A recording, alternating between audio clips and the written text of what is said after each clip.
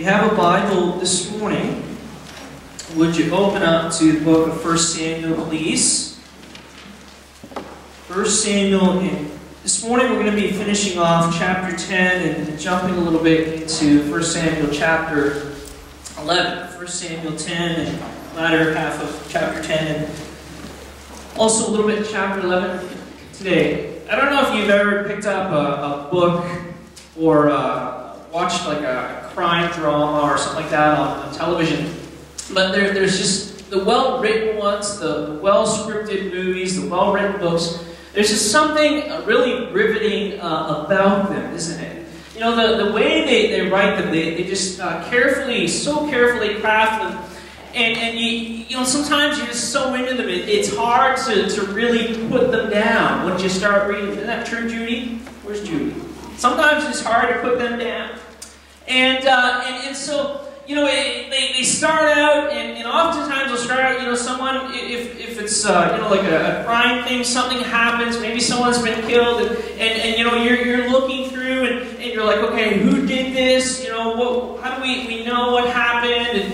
And the ones that are really well done, they just don't, you know, they don't just tell you straight out, okay, usually anyway, it was so-and-so, and you know, they're going to get caught in the end. But they set it up so that the whole time you're kind of wondering, like, well, what's going on? And you know, they leave sort of subtle little clues as to who maybe did it, and they sort of drop little, you know, little messages and hidden things that leave you suspecting one person, and then all of a sudden at another point something dramatic will happen. You're like, oh, it wasn't them after all. It was, you know, it's always the best friend that does it, even though you don't suspect them at the start. It's always the best friend. And so, you know, the well-written ones, there's just something about them that sort of have you on edge. Because you're wondering, you know, what's going to happen next? Who did it? How are they going to figure out? Are they going to get caught? And they just leave you sort of question after question after question. And so for much of the movie or the book or the series, there's this tension where things are really unresolved as to how it's all going to work out in the end.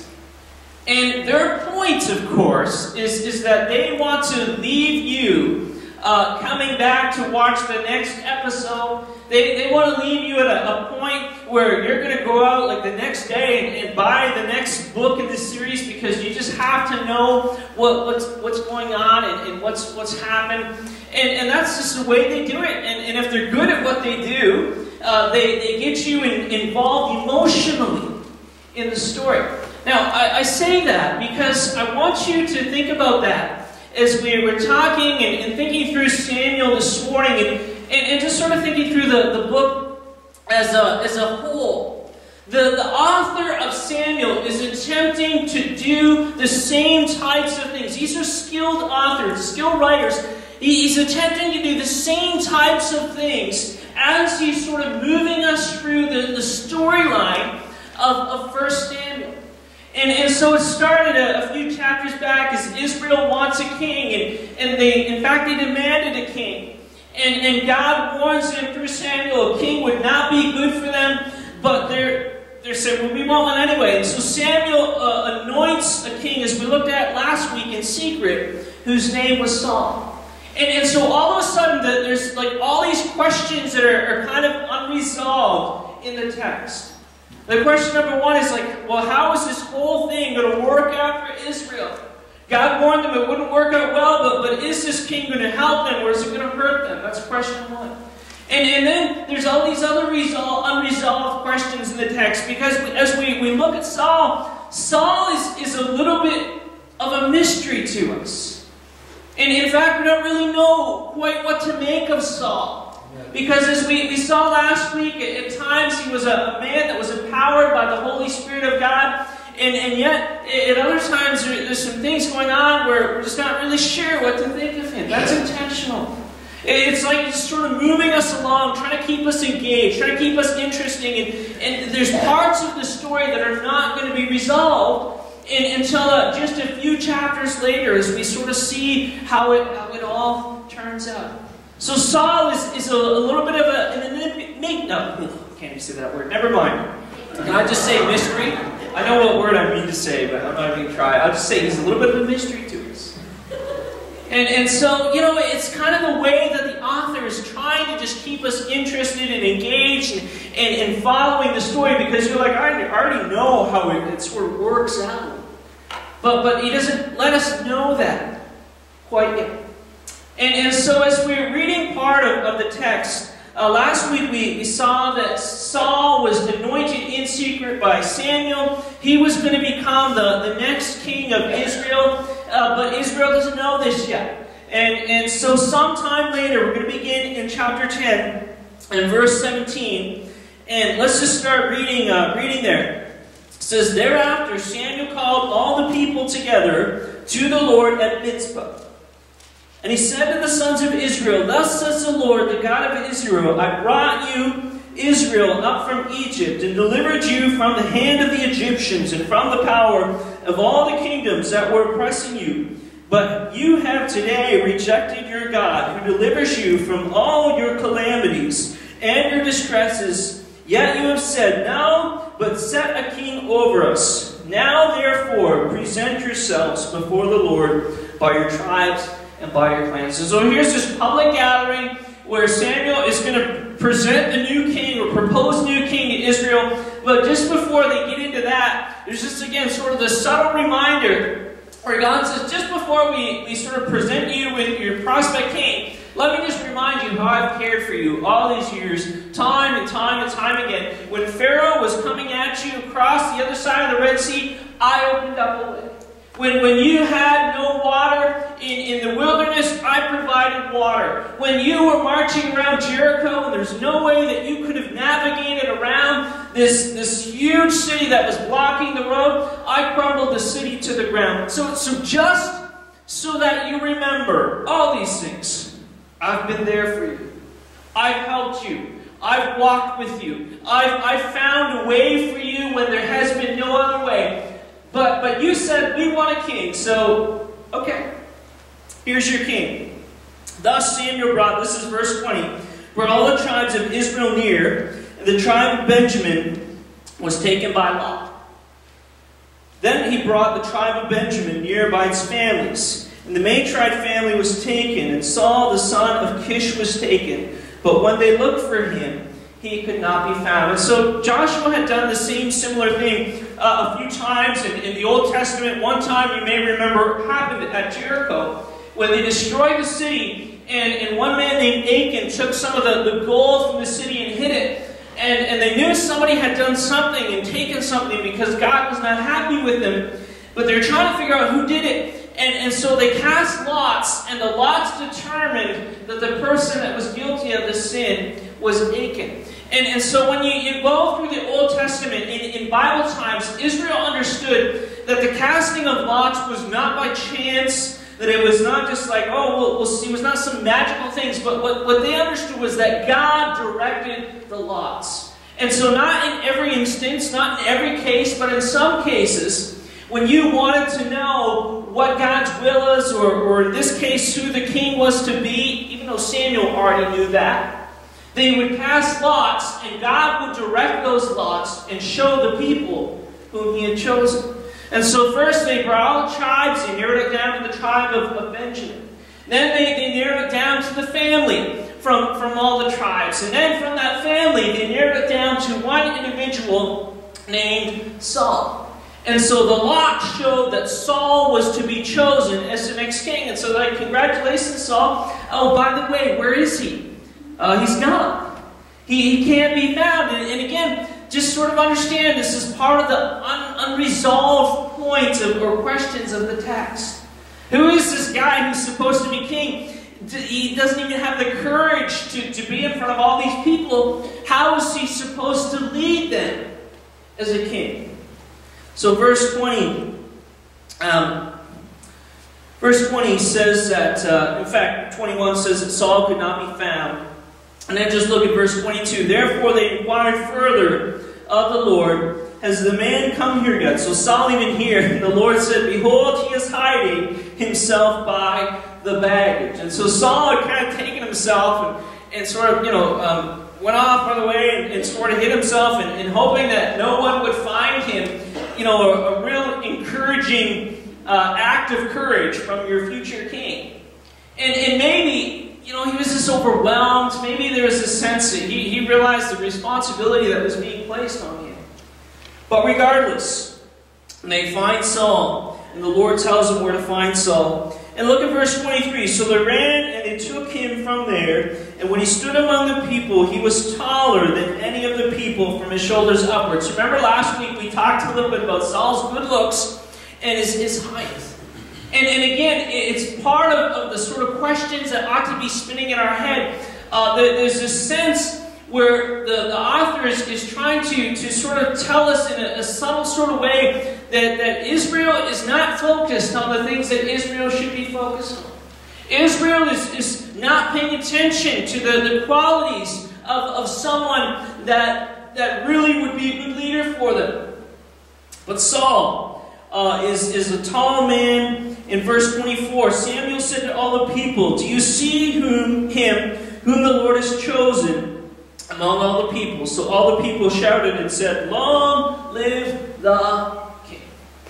And so now Saul has been publicly proclaimed among the nations as the king. "Long live the king," they shout. "Long live the king."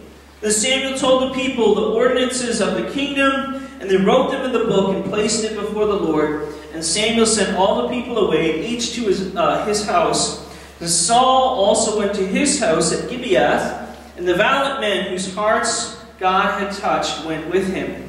Just notice verse 27. But certain worthless men said, "How can this one deliver us?" And they despised him, and they did not bring him any present, but he kept silence. And so here's Saul, and the majority of people say, Saul would make a great king. Just look at him. We choose him. God has chosen him. We sort of affirm that choice. And yet, at the same time, there's this group of people that are questioning already, before Saul's even done a single thing, saying, how can this guy lead our nation? And so there's he has this opposition. And they did not bring him a customary gift. They did not have a show of support. They did not proclaim him as their king, as their leader. They just sort of grumbled off on the side. And Saul just kept quiet about it. Saul didn't bring it up. Saul didn't mention it, although people would have seen and noticed. Saul just let it be. Now here's something that you ought to know that's sort of interesting about this passage. Is even though it says that Saul is king and Saul has been made king and all these things, Saul has not actually been made king yet. He's just given the opportunity to audition for the job. If we could say that. Maybe you've been one of those places before where you've been for a job interview and you're like, "Oh, I got hired." And they're like, "Oh, we're just going to see how you work out. And after 2 weeks, if you don't work out very well, you're gone." That essentially is Saul's place. He's been given the opportunity to show the nation that he can be a king, that he can lead them, that he can take them out into battle. But yet that has not been shown or proven yet. But he won't have to wait very long. Because in the very next chapter, Saul gets an opportunity. Saul gets a chance to show the people of Israel that he is the man for the job. And let's just read a couple of verses here at the beginning of chapter 11. Now Nahash the Ammonite came up and besieged Jabesh Gilead. And the men of Jabesh said to Nahash, "Make a covenant with us, and we will serve you."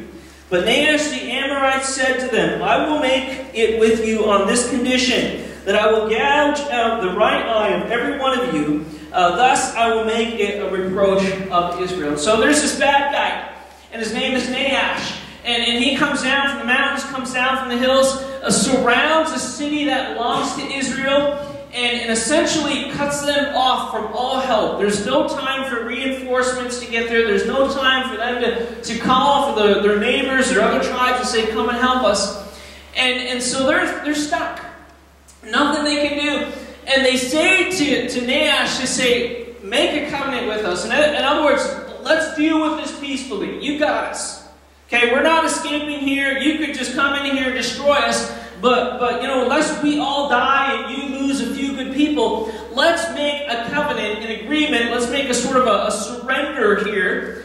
And Naash says, yeah, I can do that. Yeah, sure. And he says, here's my terms. I will take out from each of you an eye. I will gouge out your right eye of every one of you. That's my terms of surrender. So you might lose an eye, but you'll get to live, essentially.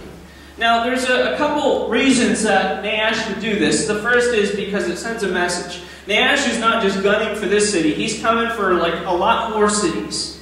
And so all of a sudden, this sort of sets him out to be somebody that is feared, somebody that you need to beware of, somebody that you shiver at when you hear the thought that he's coming for you.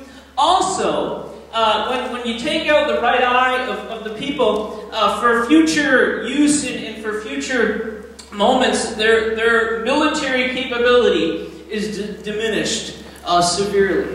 It's a lot harder to fight with one eye than two eyes. And so essentially he's saying, you know what? Not only will this send a message to everyone else, but you're not going to be a problem for me in the future because you try to raise up and rebel against me. That's going to be hard for you to do. Now, if you're losing me here, okay? If you're like, oh, this is really boring. This part is really funny. Okay, so just hang in there. Now follow this along. This is his proposal. And in verse 3, this is what it says. The elders of Jabesh said to him, let us alone, or leave us alone for 7 days, that we may send messengers throughout the territory of Israel. If there be, then, if there is no one to deliver us, we will come out to you. Now, do you guys understand how funny that is? Their proposal, their counter-proposal to Naash is simply this. We want you to let us send 7 messengers or a bunch of messengers throughout all of our neighbors, all of our people, and see if we can raise up an army to fight against you. See if we can raise up enough people to actually have a fighting chance. And if you let us do that, and let it be for 7 days, at the end of 7 days, if nobody's going to come and help us, then we will submit to your terms. Now, this is the funny part. Okay? It says in verse 4, then the messengers came to Gibeath of Saul and spoke these words in the hearing of the people, and all the people lifted up their voice and wept. No, that's not so funny, but you understand what happens here? Naash says yes. Like, why would he do that? They say, give us a chance to sort of gather our forces. Let the people through the lines. Let us send them out all through Israel. And Naash says, you know what? Sure, why not? And so I don't know what was going on in his mind. Like whether he thought nobody would come and help him, whether he was just so confident in his abilities that he just didn't care. And he was going to, take them and take anyone else that wanted to come and help them. But he allows them to send the messengers out and see if anybody would come and help them. And they get to the place, the hometown of Saul. And when the people in Saul's hometown receive the message and hear what's happening, they weep. They're devastated. They are sad, of course, what is going on. Now behold, this is verse 5. Saul was coming from the field. So at this point, Saul is still working on his farm behind the oxen, and he said, what is the matter with the people that they weep? So they related to him the words of the men of Jabesh. Then the Spirit of God came upon Saul mightily. So notice that God is involved. God is here. Spirit comes upon Saul. When he heard about these words, and he became very angry. He took a yoke of oxen and cut them in pieces and sent them through the territory of Israel by the hand of the messenger, saying, whoever does not come out after Saul and after Samuel, so shall it be done to this oxen. Then the dread fell on the people, and they came out as one man, so as one group, united. And he numbered them at Bezek, and the sons of Israel were 300,000, and the men of Judah 30,000. And so Saul hears about all this, and here he is, a farmer looking for a chance to prove his worth, looking for a chance to prove to the people that he can lead them. This is about 3 months after his sort of public pronunciation where they said, he is the king. And now he has his chance. And so he chops up some oxen, which is really gross and probably to you really weird. And he sends them a bunch of different places, to all the corners of the tribes. And he says to the people, he says to them, if you do not come and fight, if you do not help your neighbors, he says, let it be that happens to you as has happened to this oxen. And what happened to the oxen was not good. In other words, in a sort of a sneaky kind of way, he's challenging and yet intimidating the people. And he says, you come and you fight, and we will go and we will help the people of this city. And so the response is overwhelming. And the tribes gather together and they raise an army of about 330,000 people, and they march and they go and they defeat the king, the Amorite king Nahash, and they deliver the city of Jabesh Gilead from Nahash and his army. And so Saul has a chance. And Saul, under, I think, the power of the Holy Spirit that came upon him, brings the people together as a nation. And you know, everything they wanted from a king in so many ways, he calls them together, and they respond quickly and efficiently and effectively and go out and defeat their enemies. Because after all, isn't that what a king is supposed to do? Isn't that what a king is there for? Isn't that why you appoint a man like Saul to lead your nation when your nation needs him the most? So that is the story how Saul became king. And yet there's still, I think, just a couple unresolved questions. And I think one of the big questions that's unresolved, big questions that the text is asking us to consider is simply this: who is king of Israel? Who do the people follow? Who do the people look to? Who do the people trust in? Who do the people believe in or go to when they need help? And the answer is, I think you know, the answer to that question should be God. The answer should be the God who led them across the desert, the God who opened the sea, the God who crumbled cities, the God who defeated armies when they were outnumbered 10 times the amount of people that they had. That is who they should trust in. That is who they should put their faith in. And yes, at different times, God did raise up human leaders to help them, to lead them, to guide them. People like Moses, people like Joshua. And now the question is being asked, who do the people trust in? Are they going to trust in God? Are they going to trust in their true king? Or are they going to place their trust in their faith and their hope in King Saul? The one that leads them out, the one that goes before them, the one that can call the people together, the one that summons them from every tribe and in every place and can raise up an army to help them defeat their enemies. That's the question that Israel needs to answer. Now, of course, David, the king who would follow King Saul, led armies. David helped people. David went out to battle his enemies. David called for members of the tribes to come in and fight. David did all these things. But I want you, if you would, just turn to Psalm chapter 121 for a moment. And I just want you to see David's perspective. I mean, David did what was required of him as a king and what was expected of him as a king. But just see here David's perspective in all of this. And you'll see in Psalm 121 that David sort of gives us his insight as to what happens when he leads God's people.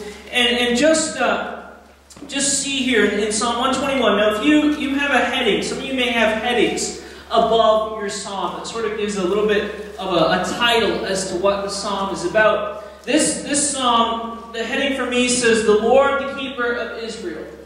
The Lord, the Keeper of Israel. And in Psalm chapter 121, there's a song that is written about this. It says this, very first verse, says, "I will lift up my eyes to the mountains. Where shall my help come from?" When I am in need of rescue, when I am in need of help, when my enemies are surrounding me, when they're standing on the high mountain looking down upon me. Where does my help come from? Israel, where does your help come from? Do you call upon King Saul? Do you call upon King David? David responds with this. He says, my help comes from the Lord. My help comes from the Lord who made heaven and earth. Says he will not allow your foot to slip. He who keeps you will not slumber. In other words, you can't catch God on an off day.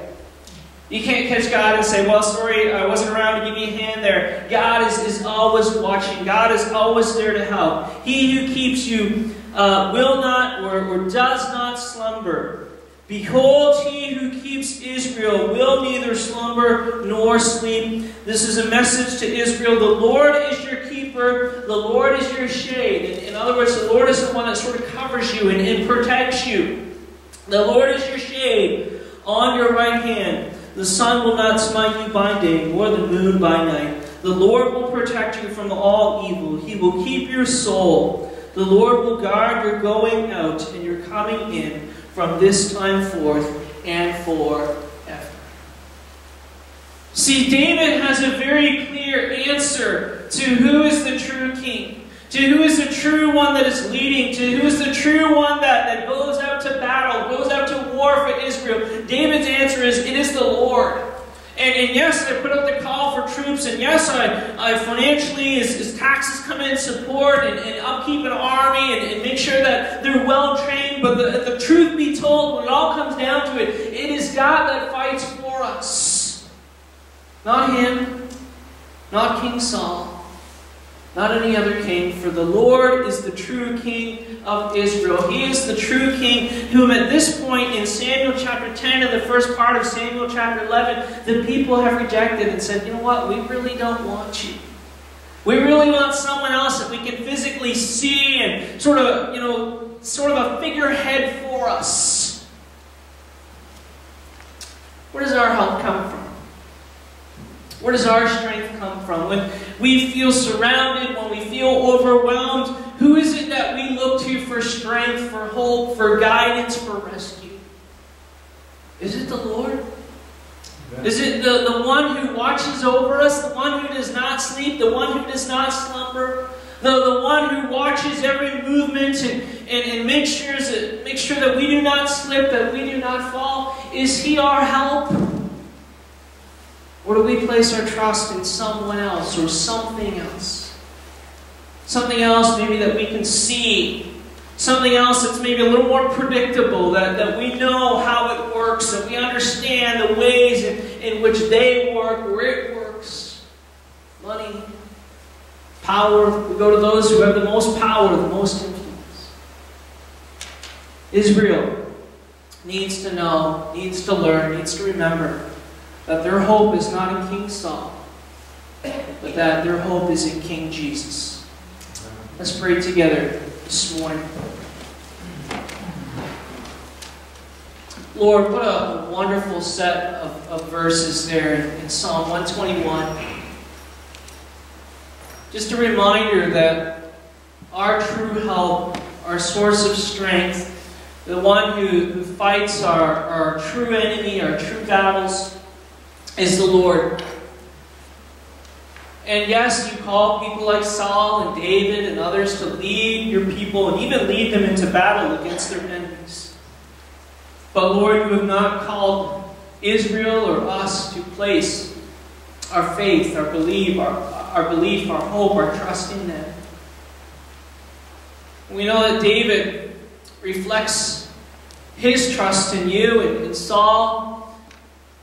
That will be worked out in the next few chapters of the book of Samuel. Lord, we are thankful for today. We're thankful for your people, Lord, and the things that we struggle with this week, the situations that are unexpected. Lord, may we just be reminded, may we just remember, Lord, your strength, your hope, your help. We pray these things in your name. Amen.